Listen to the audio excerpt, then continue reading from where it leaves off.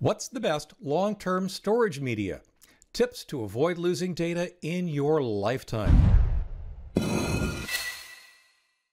Hi everyone, I'm Leo Notenboom for askleo.com, where Ask Leo's lifetime started in 2003, and I've been answering questions ever since.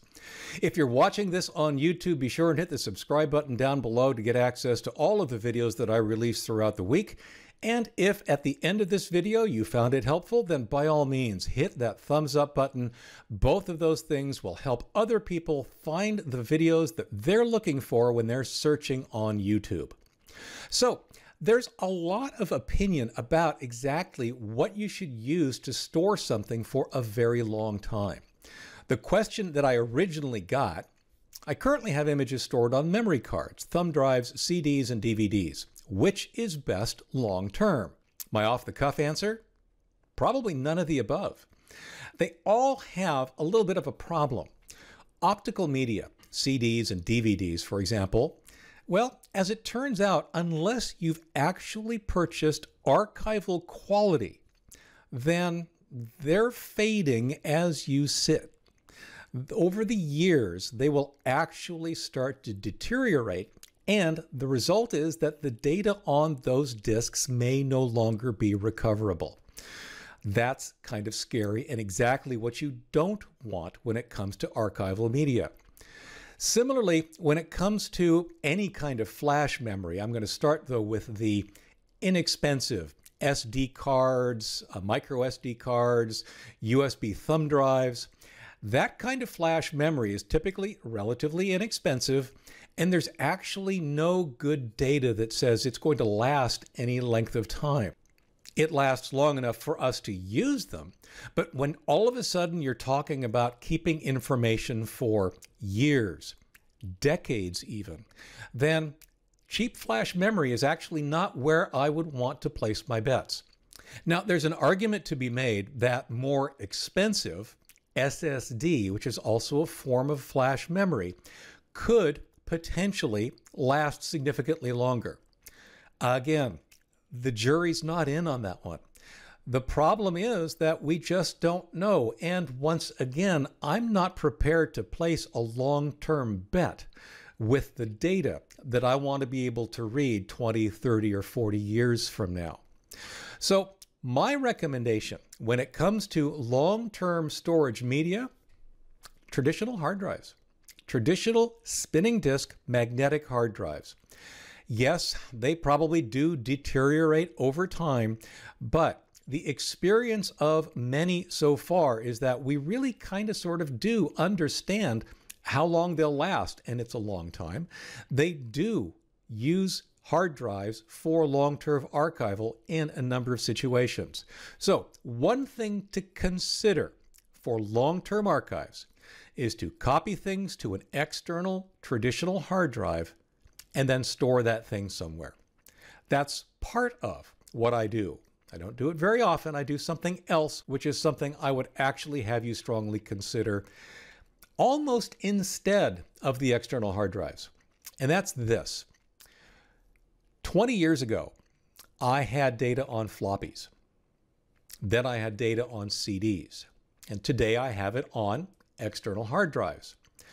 The process, though, that caused that migration to happen is simply that at some point I realized, okay, floppy disks were out, compact disks were in, DVDs were in, I should copy everything over. So I copied all of the information from the floppy disks before they deteriorated to something else.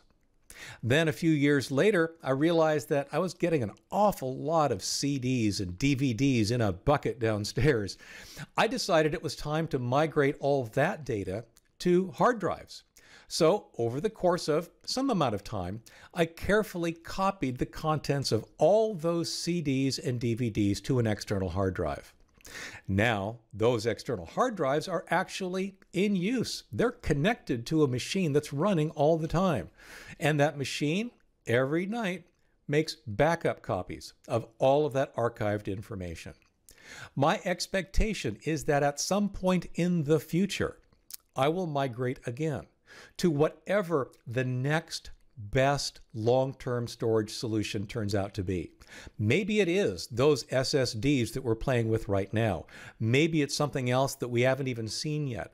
But the point is that every so often, the data that I care about the most, which generally refers to my photographs, gets copied, it gets refreshed, it gets placed on new media before the old media wears out.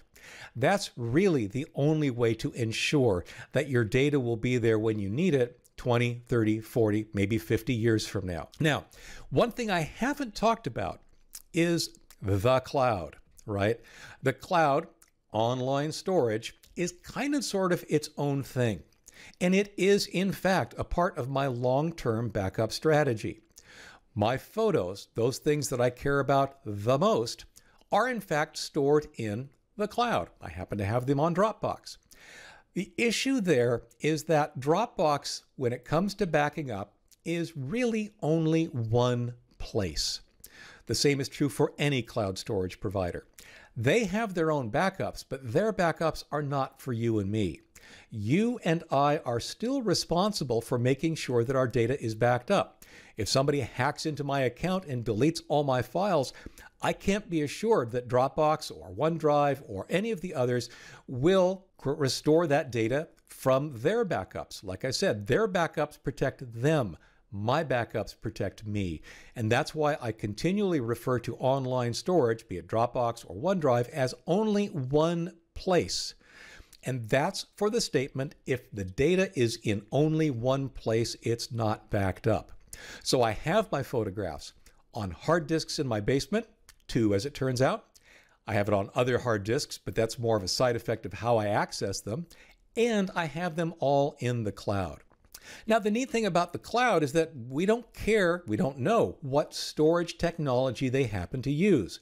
They use whatever is convenient for their needs. Dropbox uses hard disks of some flavor. OneDrive probably uses something else. And I'm absolutely convinced that the hard drives that stored my photos on Dropbox, say 10 years ago, they're long gone. Those hard drives have been replaced with newer ones, newer servers, whatever. They're handling this migration of technology transparently and in the background. So using OneDrive or Dropbox or any online service provider is one way to have another copy of your data placed somewhere that is independent of the storage media. As long as that service exists, as long as your account isn't hacked or lost, then your data remains accessible to you. But it's only one place, so it needs to be an additional place alongside the backups, hard disks, whatever it is you keep yourself on premises. Now, there's another aspect to archival that I think a lot of people, I do get comments on it from time to time, and I think it's an important one to address, and that is formats.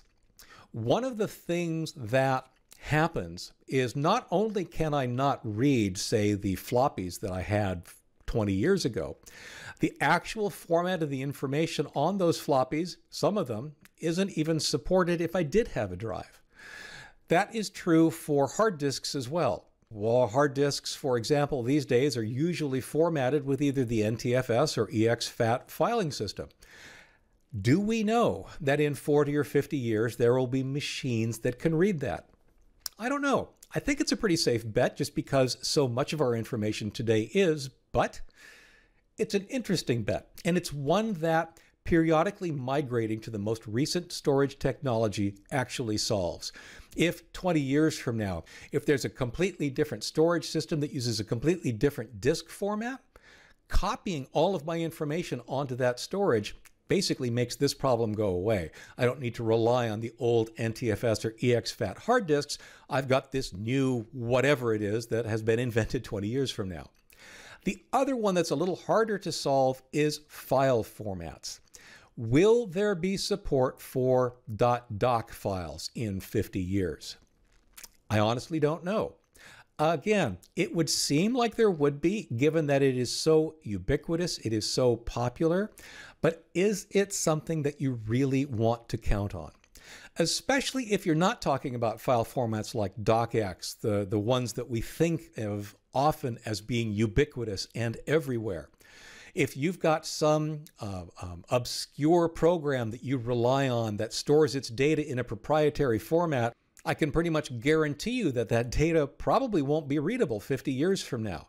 Now, you may not care. That's fine, but it's something to think about. It's one of those cases where if your data is in a proprietary format and it's something that you want to archive, maybe you want to save it in a less proprietary format.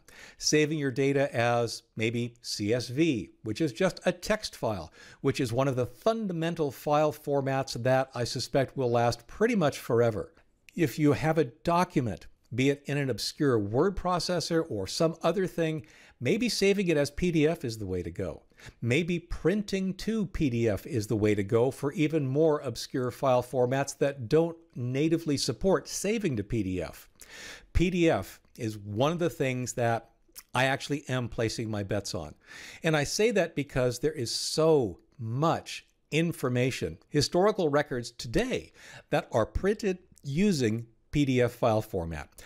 Even though it may not be a common file format, it may not even be used 50 years from now, I'm pretty convinced that there will in fact be PDF readers. There will be technology capable of interpreting the PDF files and displaying their contents. The one kickback I always get when I talk about digital archiving and digital backup and saving information digitally is, you know what? Paper is always readable. I agree, sort of. The issue is paper is flammable. Paper disappears for a variety of reasons, not related to technology. Your house could flood, your house could burn up, you could lose the paper, you could do whatever. You could make photocopies, I suppose, but that all of a sudden becomes even more work than just scanning the files and storing the digital copies somewhere else. So if paper makes you feel comfortable, by all means, go for it. But if, like me, you are natively digital, you are almost paperless, then take some steps to ensure that the information you're saving today is either on media that will last a long time, that it is potentially copied from media to media that will last a long time before the prior media wears out, and consider whether or not you have enough copies in enough different places to make sure that that data is not lost because of fire, theft, flood, or whatever. I hope this spurred some thought. That's really what it boils down to. I want you to think about these things as you talk about your own backup strategy and as you think about exactly who wants these files in the future. If you've got kids or grandkids, they'll appreciate what it is you save. And it's very possible, maybe, future historians may wonder what the heck was going on with our generation, and they'll be using their digital archives to answer some questions. Maybe your information will be part of what they dig up. At any rate, like I said, I hope that was helpful. I hope it was thought-provoking. For any updates, for related links, for comments, and for more ideas, visit askleo.com/5787. I'm Leo Notenboom. This is askleo.com. Thanks for watching.